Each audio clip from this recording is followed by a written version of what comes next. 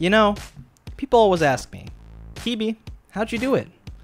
How'd you score the Myriad Emblem, the 1 billion damage, the 0 top up? Even with all my expensive gear, I just can't seem to do it. Well, I always tell them, there's a method to the madness. You see, I discovered some secret tips. Whales hate them. Agony players want to know them. And today, I'm going to share it with you. And actually, yeah, that is the topic of today's video, but it's not going to be that stupid.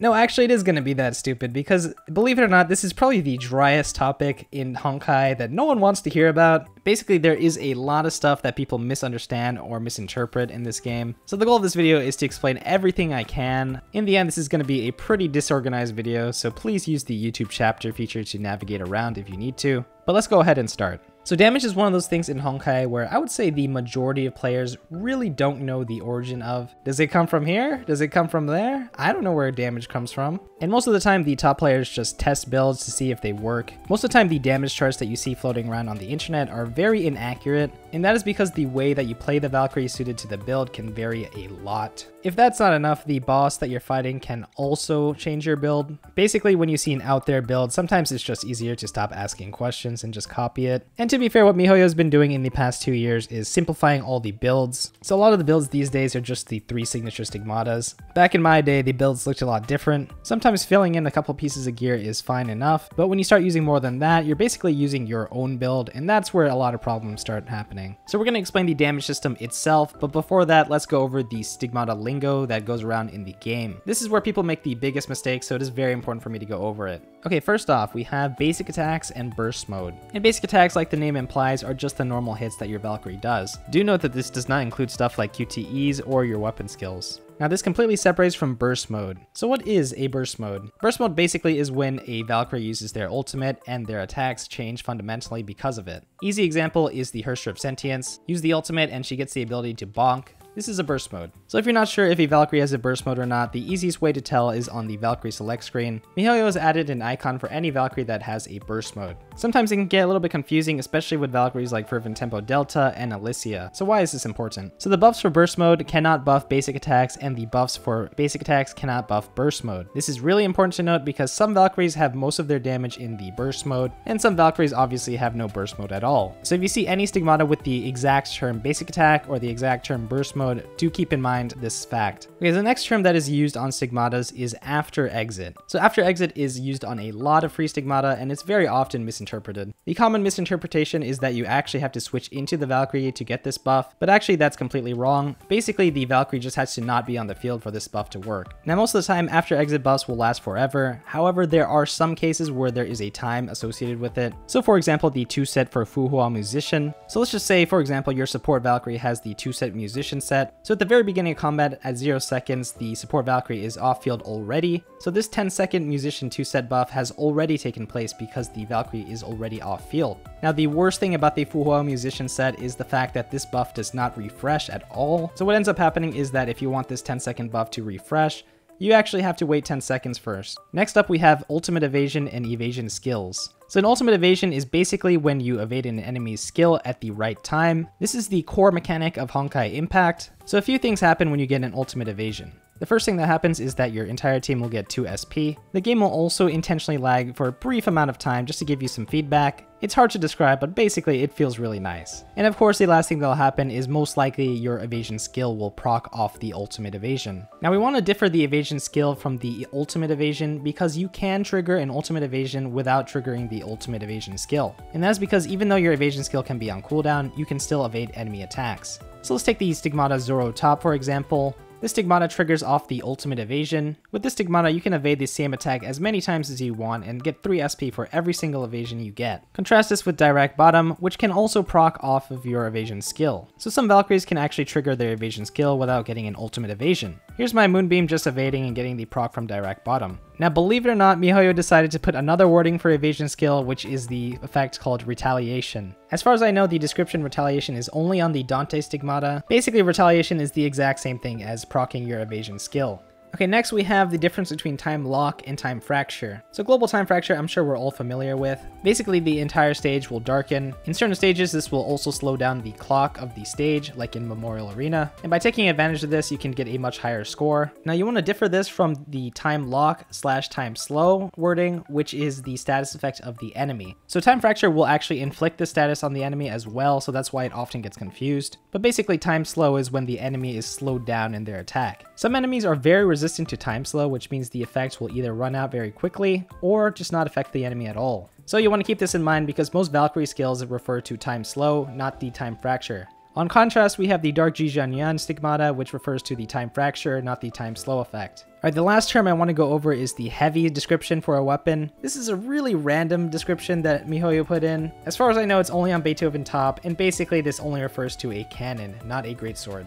Okay, that segment of the video was way longer than I thought it would be, and it makes me realize how complicated this game is. But here's where we get into the deep stuff. How do you actually do damage? You want to use your own build in Honkai? This is where understanding how the damage system works in Honkai can really help you. Do you need to do complex math? No, but understanding the surface level knowledge is good enough. So basically, I'm going to try and explain the damage system in Honkai using an iceberg chart. Basically, all of these terms are thrown around in the stigmata lingo, and if you're a new player, you probably don't know a single thing about any of these multipliers. So here we go, from the top, starting with attack. So attack is literally the stat that your Valkyrie has. Like most games, if you have more attack, you're going to do more damage. Well, where does that come from? Where the attack is useful is in skills. So in Honkai, your damage is completely calculated into skills. So for example, when you do a basic attack, that is a skill, and if you use an ultimate, that is also a skill. You can see these skills on the skill page of the Valkyrie. So for example, a hypothetical skill can do 100% of your attack. In that example, if your attack is 1000, then the skill would do 1000 damage. Moving on, we have type counters. We're all familiar with type counters if you've played the game at all. Type counters give you a 30% advantage or disadvantage. Basically just add 30% or minus 30% to your damage. They're separated from everything else and is calculated at the end. It's one of the most important aspects of Honkai, so get used to it. Moving on to layer 2, things get a little spicy, but it's nothing too complicated. So first things first, let's look at the crit stats. So the first thing to note is that the critical stats only matter for physical damage, which means elemental damage does not crit. How does crit work? Well, if your hit strikes a critical, then your damage gets a multiplier. And that multiplier is your critical damage. You ever play Genshin Impact? In Genshin Impact, you can easily see your critical rate and your critical damage on the stats screen. In Honkai Impact, you cannot see either of these stats. But wait a minute, what is this CRT stat? This is what we call a red herring. It's not a very useful stat, but it is used in the calculation for the critical rate. It contributes such a small amount, you can basically think of this stat as useless. If you want to know your critical rate and your critical damage, well then you have to do the hard math, or you just guess, which is what most of us do. So in Honkai Impact, the base critical damage is 100%. What does that mean? It means if you get a critical hit, you will do double the damage. You can compare this with Genshin Impact's base critical damage, which is 50%, so you'll realize that the crit rate stat is more important in this game, but most of our endgame builds have crit rate jacked to the tits. Next, let's talk about the damage multipliers. So most of the gear that you've seen probably buff damage in some way. For example, this piece of gear can give me 20% physical damage. If I did 1000 damage, now I'll do 1200 damage. Easy, right? And you may ask yourself, is there any difference between the damage multiplier and the crit damage multiplier? In terms of function, they actually don't have any difference other than the fact that the crits are random. Going back to Genshin Impact, do you know why crit rate is so important in that game? I'll give you 5 minutes. Okay, 5 minutes is too long. Basically, you have a problem that's called dilution. So let's say you already have a physical damage multiplier in your kit. Let's say you have 100% physical damage stacked up in your kit. You're basically doing double the physical damage here. So instead of doing 1000 damage, you're doing 2000 damage. But now let's say you get another source of physical damage multiplier. Let's say it's 100% as well. So what happens from here? Do you go from 2000 to 4000 damage? The answer is, you go from 2000 to 3000 damage, and that is because the physical damage multipliers will add. You basically have a 200% physical damage multiplier. This is what we call damage bonuses stacking additively. But wait a minute, what about crit damage? Well, the crit damage is treated separately from the physical damage percent, so they will multiply with each other, and that basically means you go from 2000 to 4000 damage. It is important to note that the crit damage also stacks additively with itself though. So again, if you stack another 100% crit damage, you're going to do 3 times the damage, not 4 times the damage. And that is really important when we talk about the next thing, which is the total damage multiplier. So certain gears in Honkai have this description which describes boosting your total damage by a certain amount. Now obviously this is a damage multiplier that is indiscriminate between elemental and physical damage. However, if you keep in mind the dilution discussion that we had earlier, You might think, oh, let's add this to the physical damage multiplier that we had before. And I'm going to stop you right there because that's not how it works. That's right, total damage multiplier actually multiplies with the others. So that's right, if you have 100% of both, you are doing 4 times the damage. And yes, total damage multiplier will stack with itself, which means you can basically treat the 3 things that we've been talking about as 3 separate pools. Each pool will add with itself, but multiply with the others. So if you had 100% of all 3, now you're doing 8 times the damage. And the last thing in layer 2 is the weather system. Well, the weather system is basically one of the most important aspects of the Honkai endgame. This is basically the multiplier of the actual stage itself. And this thing can be very complicated because sometimes it works into one of these pools, but other times it can be a separate multiplier in itself. And in that case, it can reduce your final damage by a ton, but on the other hand, it can also increase your damage by a ton. And yes, this is basically the main way that MiHoYo balances the game. Alright, moving on to layer 3. Let's start with the easier stuff. Now in Honkai Impact, it's not enough that you have to buff your Valkyrie, but there's also the fact that you have to debuff the enemy. Most of the time, the debuffs are applied by support Valkyries, and basically what happens is this is another multiplier that we have to worry about, which means yes, there are 2 other separate pools which stack additively with itself, but multiply with the others. So there's one for physical and elemental damage taken, and the total damage taken. If you've been keeping track and you had 100% of every single one of these pools, well, now you do 32 times the amount of damage. And of course, Honkai is not that simple to only have multipliers. We also have to think about the enemy's resistance. This is such an important thing to keep track of, and it can make everything we've been talking about completely useless. For example, the elemental resistance value of Jizo is about 70%, so basically just take off 70% of the damage that you were doing. Now of course, Jizo doesn't only have elemental damage resistance, he also has physical damage resistance, and that is 25%. Now most bosses have more physical damage resistance, and usually this value comes from the elite shield. The idea is you break the shield and the entire physical resistance is depleted to 0. And you may have noticed there are now shields that reduce elemental damage as well. And to make things simple, basically this always just depends on the enemy that you're fighting. And of course, there is actually a way to get through this resistance value, and that is called Breach. So Breach directly subtracts from the enemy's resistance value. So Breach is extremely powerful when the resistance values are a lot higher. Let's go back to our 1000 damage example. We can fight 2 enemies, one with 90% resistance to our damage and one with 10%. So which one is Breach going to be more helpful on? The answer is the one with 90%. Let's say we apply a 10% breach. Basically what happens is the enemy's resistance goes from 90 to 80 and 10 to 0 respectively. In the example with the enemy with 90% resistance, our damage would go from 100 to 200. So just from 10% breach, our damage already doubled. Now let's look at the enemy with 10% resistance. So our damage here would go from 900 to 1000, which is what, an 11% bonus? This makes much less of an impact, but you can see how Breach is much more important in endgame. And that is because the resistance values get higher as the disturbance also goes up. Now with Breach, folks, we only have elemental Breach. And believe it or not, folks, there are 3 types of resistances, just like how we have 3 different types of buffs, which means as of right now, we have no way to build against the physical resistance and the total damage resistance that an enemy might have.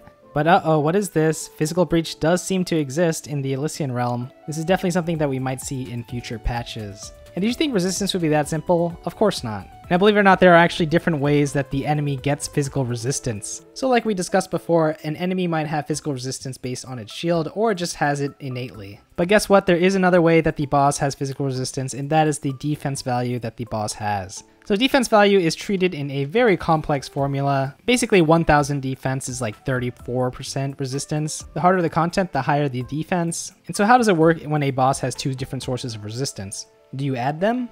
No, you do something like this. And of course, the thing that you may have heard is very important for physical teams is to use impair. Now impair takes out a percentage of the boss's defense, which is basically just one branch of the enemy's physical resistance. But basically for physical teams, this is the closest thing to Breach that we have. When an enemy has a lot of defense, it also has a lot of physical resistance just from the defense. So when physical breach is released, you would still use it with impair. Alright, finally we get to the last layer. Alright, first off, we have independent multipliers. So these are some multipliers that are on some skills and some stigmatas. The 2 ways to discern it are if the stigmata says from the host. It can also say something like independent effect in parentheses. So these work completely different from all of the rest of the multipliers. If you remember, basically all of the multipliers worked in pools and they stacked additively with themselves while multiplying with the others. Well, these independent effects are not only separate from all of these pools, they also multiply with themselves. So let's read a stigmata like Thalas Mid. The second part of the stigmata gives you a 2% fire damage bonus, stacking up to 10 times, and this is a independent multiplier. So what does that mean? It means this stigmata will give you an undiluted 22% fire damage bonus. This is by far the strongest multiplier type there is, so whenever you see an independent multiplier or from the host, you're dealing with a very strong effect. Now the last thing on this is the specific multiplier. Now this is actually something that I made up. So certain bosses and enemies will have specific multipliers. Basically they're things that MiHoYo designed so that you can do more damage to the boss. So the easiest example is Heimdall. So each time a segment of Heimdall's shield breaks, he takes 5% more damage. And then when all 4 segments break, he takes 20% additional damage. So these are independent multipliers, so that means they multiply together. Basically by the end, he'll take 44% more damage, and that multiplies with any of the debuffs that you might have. Now let's contrast this with Huodo. Now Huodo is a boss that takes 25% more damage when he's freezing or bleeding. And in this case, it is not an independent multiplier, it is treated as a normal debuff. And basically this debuff will add to your Newtons and stuff like that. So each boss in this game might have their own niche multipliers. Basically it's a case-by-case basis. Okay, that basically covers everything that has to do with multipliers. And if you made it this far, congratulations, you did it. So hopefully with this video you will know why the second build here is much better than the first. And you might have figured out if you have the Herstra Flame Scion, Thalos Mid is an incredibly strong stigmata. It's free and it's incredibly important to get if you don't have the crystals for the signature gear. Now whether or not you understood everything that I mentioned is another question, and if you didn't, that's fine. Please try and comment a question if you do have one. I'll try and get to them when I can. But with all that being said, I'll see you guys in the next one.